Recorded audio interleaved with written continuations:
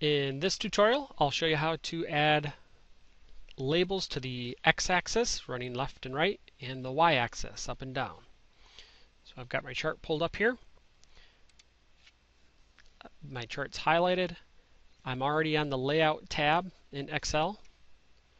Go to Access Titles, Primary, Horizontal. So we want that below. And you can see that added a title down there. And we want a vertical one.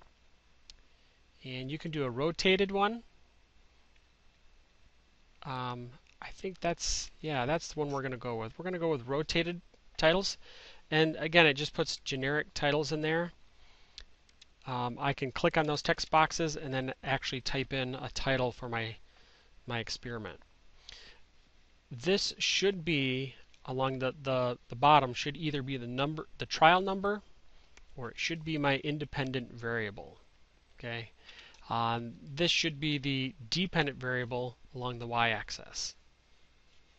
So in this experiment, this represents experiment 1 or trial 1, trial 2, and trial 3. So I can just give that a very generic name and call it trials.